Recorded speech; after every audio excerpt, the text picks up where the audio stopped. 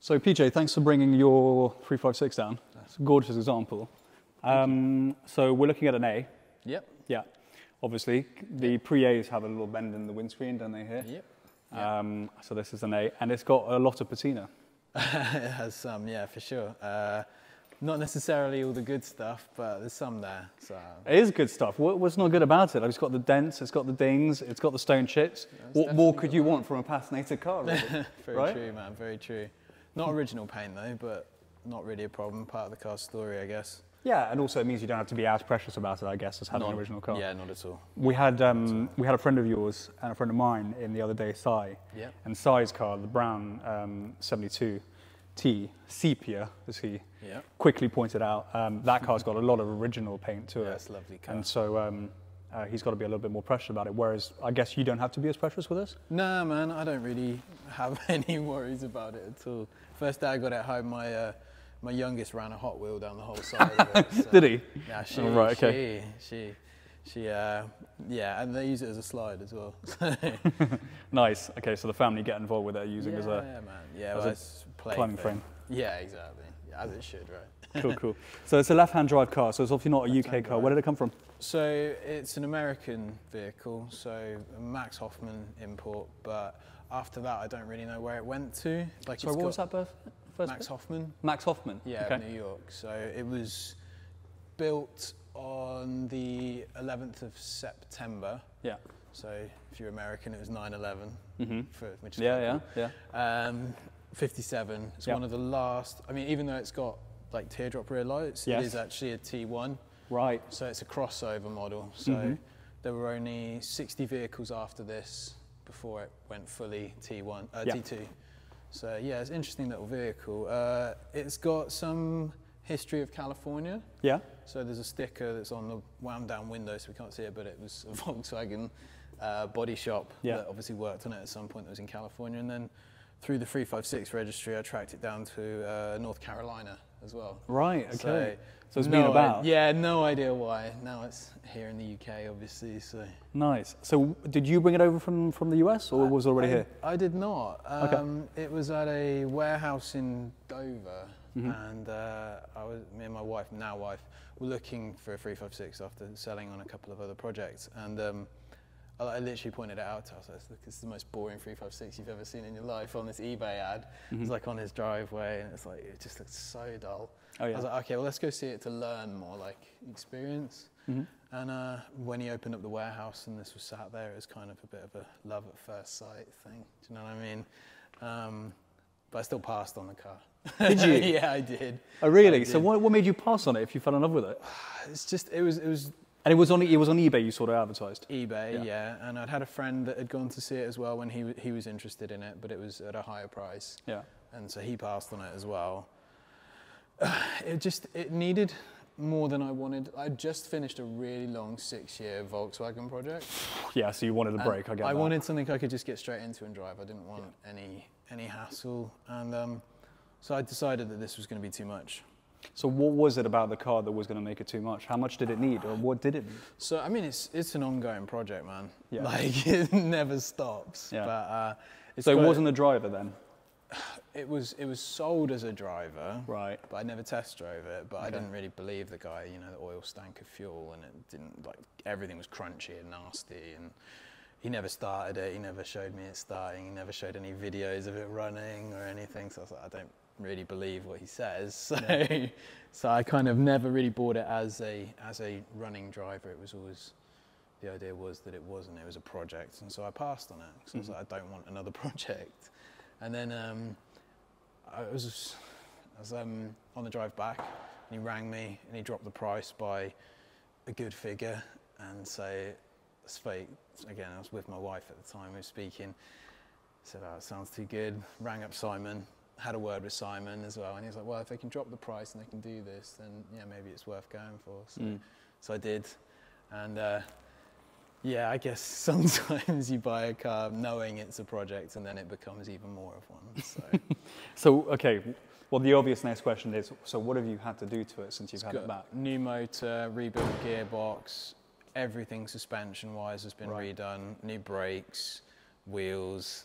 So it was running like C brakes, or like 912 brakes. Yeah.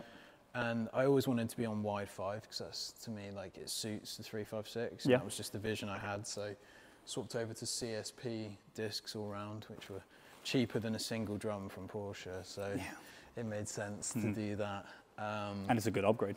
Yeah, I mean, like out of everything on the car, they've been the most reliable, thankfully. So tell me more about the engine. What did you have to do to the engine then? So the motor is a new motor. Sorry? It's a new engine. Yeah. So it wasn't. So it did come with an engine, but it was non-matching numbers. Okay. And it was just a bog standard. Whereas this is slightly uprated, 1680. Nice. 85mm big bore kit, twin Webers, external oil filter, etc. It is clean. So when you say it's a new engine, what do you mean by that? Well, no, it's an original 356 motor. Yeah. So it's a late motor. I just rebuilt and then slightly hot rodded, and that's what we got. Nice. So you're running a slightly different can? Yeah, I'm not very technical. That's fine. I have everything written down on a spec sheet. Sure. Yes, it is. Okay. I wouldn't be able to tell you which one. No, sure. That's the kind of thing my No, just I was listening to the idle though. It sounded slightly lumpier than what I would have thought. I mean, when I just restarted it now, it wasn't doing its best. But and then it's got a 4-tip Abarth exhaust. Yeah, that's a really cool thing. That. Yeah, it's nice. It did. I was running a Sebring for a while. And I just found that it ran a lot better on this than it did the Sebring. The Sebring was really loud and fun because it shot flames. Nice. But this is just everything's a lot smoother. So do you think it was just missing that back pressure that you get with this? Yeah, it was. I think so. Yeah. I mean, I got warned about it when I switched it over. Like, you know, it's not going to be as sweet. I was like, I know what I'm doing. So, Okay. Again, going back to the car being a bit of a lemon when I bought it. If you look here, there is fire damage. Oh yeah. Okay. Cool. So you know there was all these things, and it's had an accident at the front end, and obviously you can see it's absolutely chock full of filler on the corners. Brilliant. Do you know what? I love that, PJ, because most people would come in and they'd be like, oh, whatever you do, don't show the fire damage, don't talk about the crash.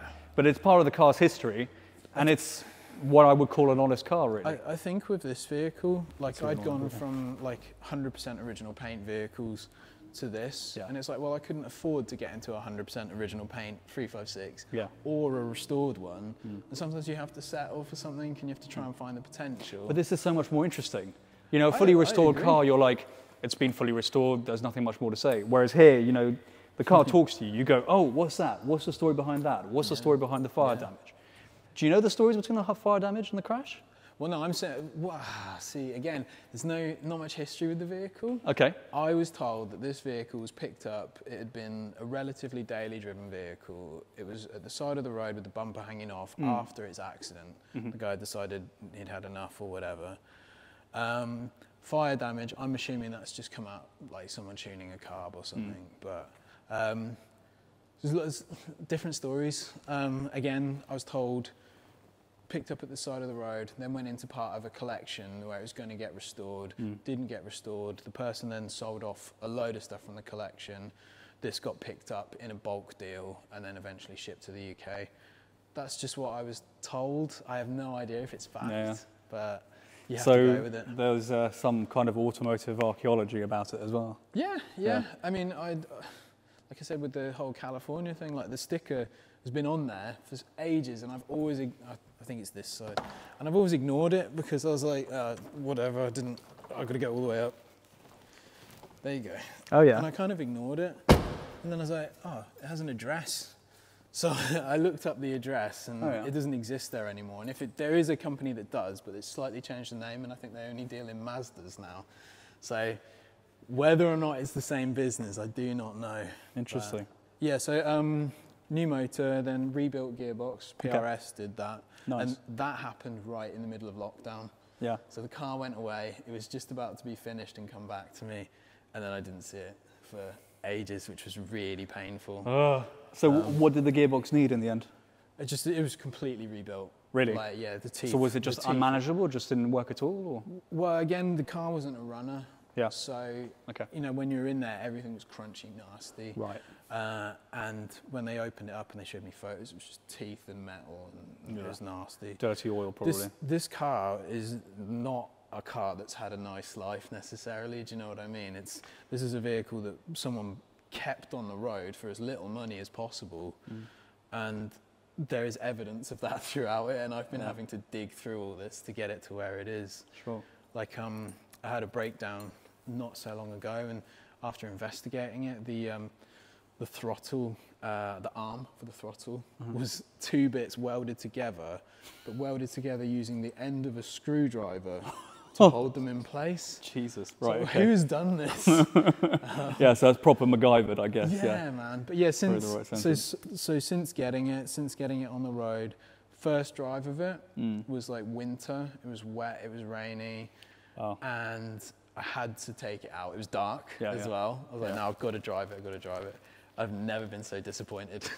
It was horrible. Oh no. It was horrible. So baptism of fire, that being your first drive, jeez. Just the car was really, like the engine was good, gearbox was good, but everything else was terrible. So just running gear wise? Suspension, everything was shocking. Like I'd gone from, I sold the 912 to get into this, and everyone was like, probably going to be disappointed. Nah, I won't be. I love it. It's like somewhere between a Beetle and a 912. That's what people describe it as. And when I got in it, I was like, I've made a huge mistake. Oh, really? Yeah. But you kept the faith, though, because you decided to carry on working on it until you got there. So, you know, that's when kind of me and Jack became such good friends. As this was coming down, I was shooting it. We did the anti-roll bar, shocks, everything. Went through the whole car to get it to the point where it is today. And, you know, it is a rolling rest, though. There's never been a day when this hasn't, you know, this doesn't get taken apart and taken off the road. This gets fixed as we're going, because I have to. I want to drive it. I want to enjoy it. But with that comes potential breakdowns, and it's a learning curve. Do you know what I mean? It's all part of the journey, all part of the fun, really. Yeah.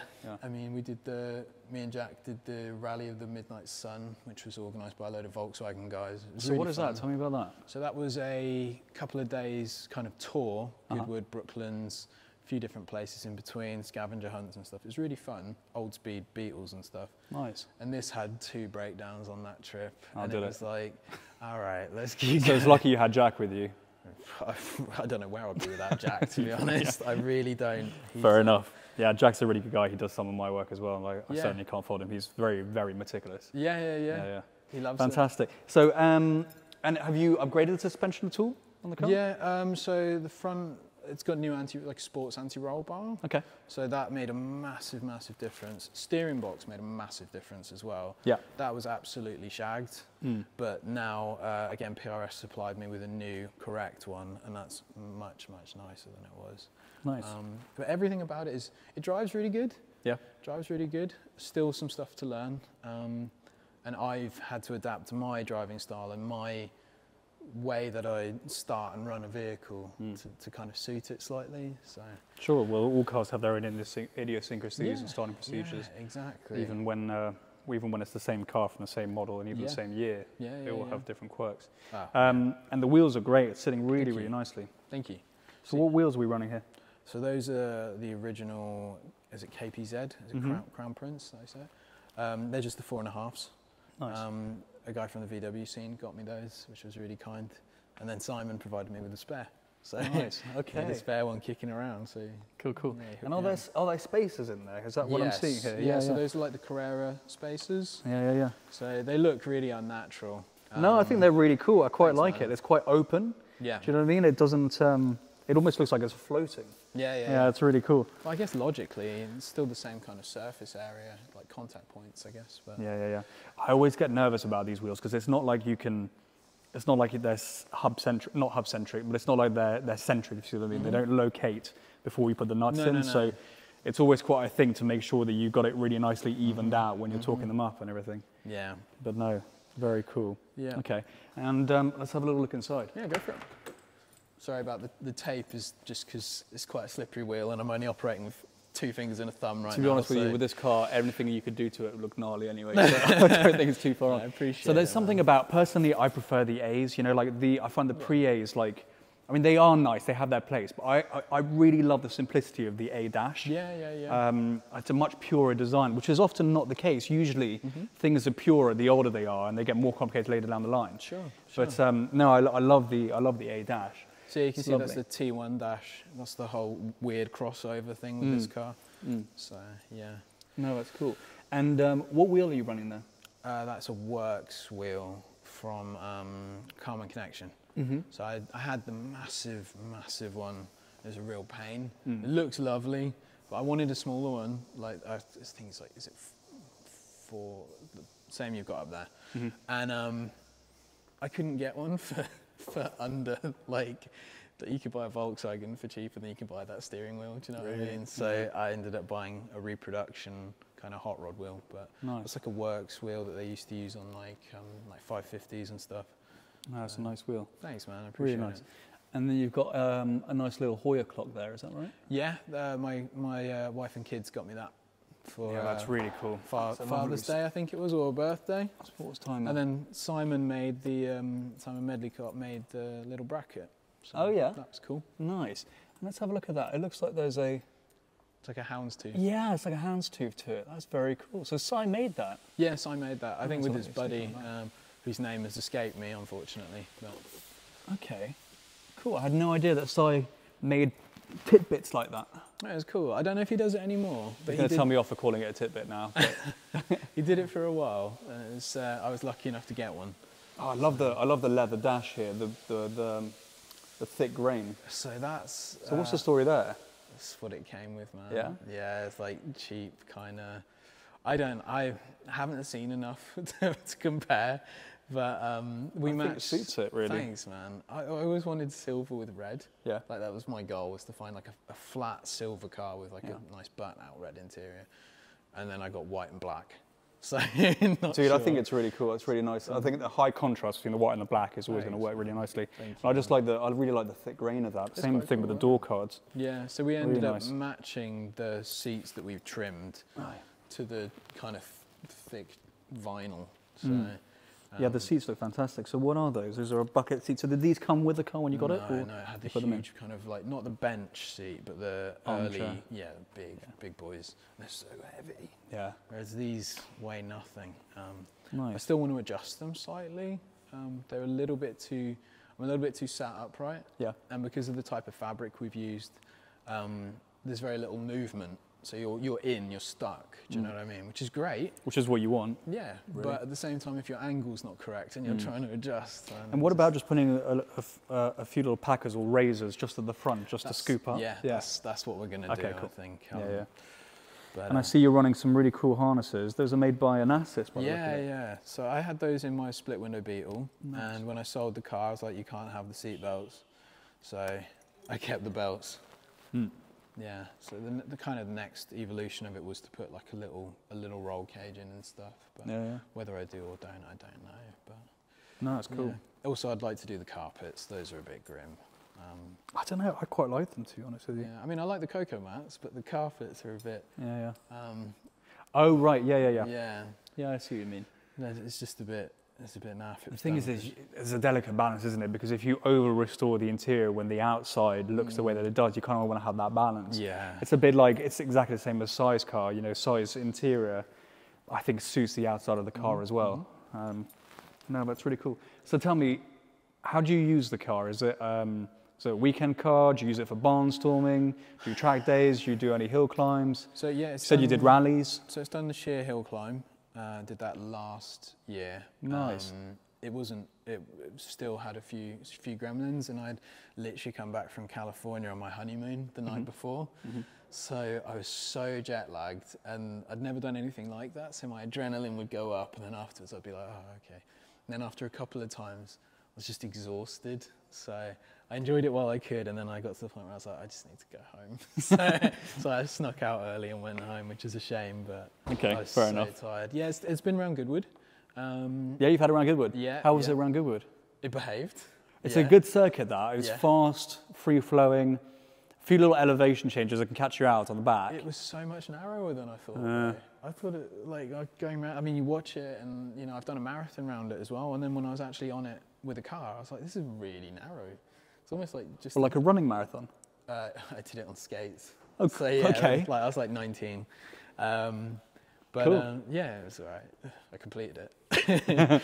But yeah, I thought it was really, really tight. So maximum respect for anyone that actually honed it. And so when you had it on track at Goodwood, was that, so that would have been a track day, I guess? No, it was more of a parade. Okay, cool. We kind of got in there while we could, but the speeds got up to, we were doing about 80 around there. So it was where I wanted to be with it at the time, because it was still very much a work in progress. Yeah. And what kind of other cars were you on there with? Simon. Yeah. So Simon's 912. Okay.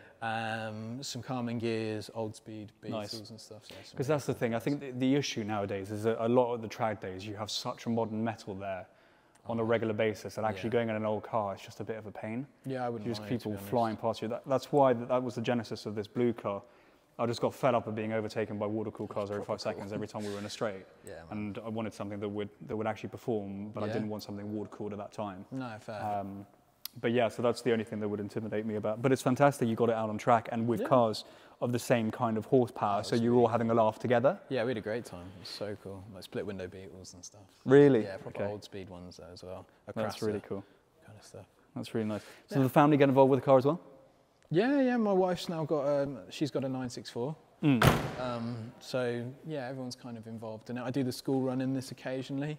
Yeah, which is fun. You know, the kids have got a little cushion, and then they've got the harnesses on and stuff, and they can't see over the edge, over the side. But I try to get the family as involved as possible wherever I can. So yeah, I've also got a couple of buses and stuff as well, so they like that. That's cool. Yeah, because you also have a 964, right? Sorry? You also have a 964. That's my wife's. That's your wife's. Oh, sorry. Yeah. It's the white one. Cool. Not supposed to be matching. That's all we didn't. Coincidence. Yeah, it's embarrassing. So. That's cool. And I love the fact that the car has a sunroof. Yeah. You know, a lot of people always look for non-sunroof cars, but sunroofs are brilliant. I mean, on a sunny, warm day, sky above you, it's fantastic. It's not a race car, it's a hot rod. And I mean, like I said, I come from the Volkswagen scene. If you had a ragtop or like a sunroof, that was always a positive. Yeah. So when I found one that did have a genuine sunroof, it was like, why wouldn't you? And by the time I'd kind of haggled the price down a bit, it ended up being almost like free. So yeah, happy. It is a genuine one as well, like it goes through to the back and stuff. So. Brilliant. Yeah. And it's nice, especially in an interior that's black, actually it lifts it a little bit, having a bit of 100%, a bit of light coming through. Yeah. Yeah, it sucks my hair out the thing when I've not got a cap on. So. Right. Yeah. Cool. Well, is there anything else you want to talk to me about the car? I mean, what other details? I mean, these are fantastic. Have you put these on yourself as well? Yeah. So I mean, that was literally like the first thing I did. Really, was like make it look like a race car. Yeah. So those I already had sat around. Put the straps on. Shortened the straps slightly. So they're normally really, really long, like some kind of dog collar for a horse or something. So cut them down to make them a little bit neater. Yeah, but the idea behind the vehicle is that it is a driver. You know, it has to be driven, it has to be used. Otherwise, I tend to move my vehicles on. I don't tend to keep something if I'm not using it or not enjoying it. If it's not fit for purpose, then someone else can enjoy it. Yeah.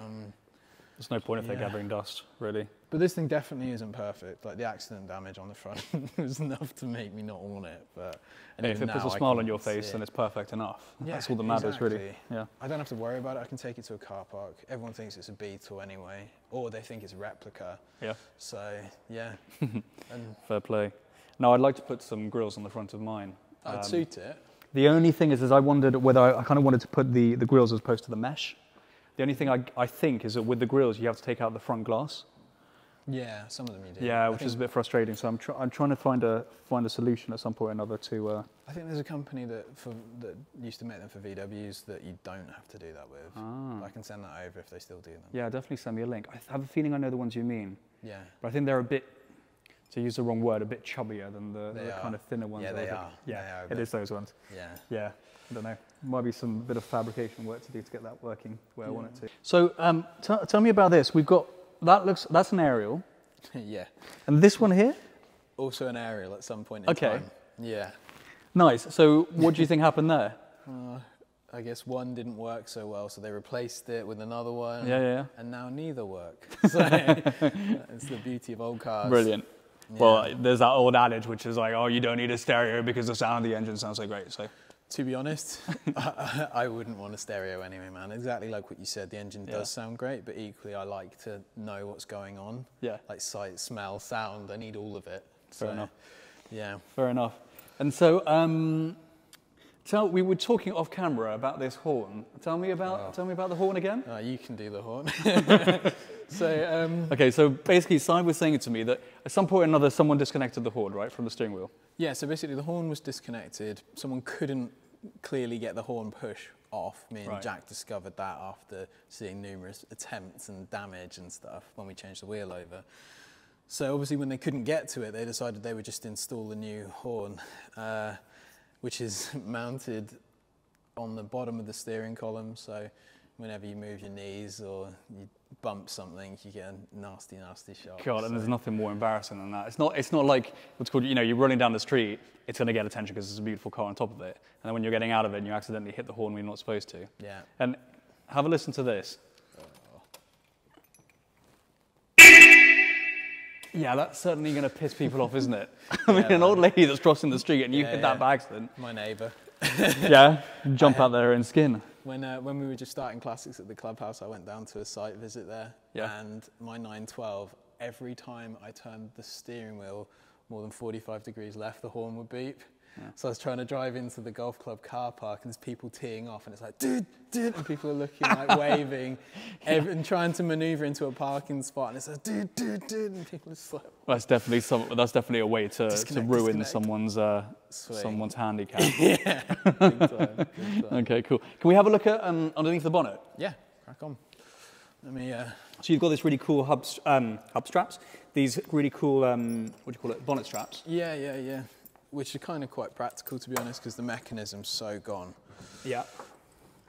So, just a little bit of added security, just in case, that's what you're saying. Yeah, exactly. God, there's some patina in here. Yeah, it's interesting. I don't even know how to explain this. But, yeah. Very cool. Yeah, it's good fun. Again, the wheel Simon donated to me, which was really kind. The belt's just from H&M, does the job. Yeah. Yeah. Perfect. Yeah. And there's fuel in there. There is. So you're ready to go at any issues. You never know, man. You never know with old gauges and stuff. I've been around old cars long enough to not trust them. So it's a fair point, to be fair. Yeah. And the worst thing is calling up the AA and they go, "Do you know what's wrong with the car?" And you're like, "It's run out of fuel." There's nothing more embarrassing. Yeah. Exactly. Yeah, I've had that before. So. Okay, and this is like a newish tank. Yeah, so the tank that was in it was replaced because it was just rusty and full of stuff on the inside and it was just easier and quicker and PRS had one in stock, so we just swapped it over immediately. Fair play. Yeah. Awesome. Yeah, not so exciting, but... So tell me, what's the 356 community like? So the 356 community is quite different in that there aren't really very many young people in 356s, if I'm completely honest. It's definitely an older person's thing. I mean, I bought this when I was 30. Yeah. So I've wondered, like, from the age of the car to me, how many younger 356 owners there were in the UK, at least. Possibly none, but but the 356 community is really nice. They're slightly different to the 911 community. Oh yeah. I'd say they're a little bit more old school. It's a little bit more like I don't know. A 911 is such an aspirational car for so many, whereas a 356 isn't so much for some people, which has always kind of confused me really, because being from a VW background, usually you go for the oldest vehicle you can, you know, split window Beetle, split window bus, etc. So when it came to like Porsche, I was like, people kind of overlook the 356 to a degree because it's sort of an old man's car, or it's a Volkswagen with a fancy badge. But I don't know, for me, I always thought it was aesthetically the most beautiful car. I mean, they are stunning. I mean, the shape of them is absolutely gorgeous. And I just absolutely adore the A's. I think they're just gorgeous things. And they're wonderful to drive. I often find that actually the older the Porsche products that I drive are, the more I fall in love with them, the more I enjoy them.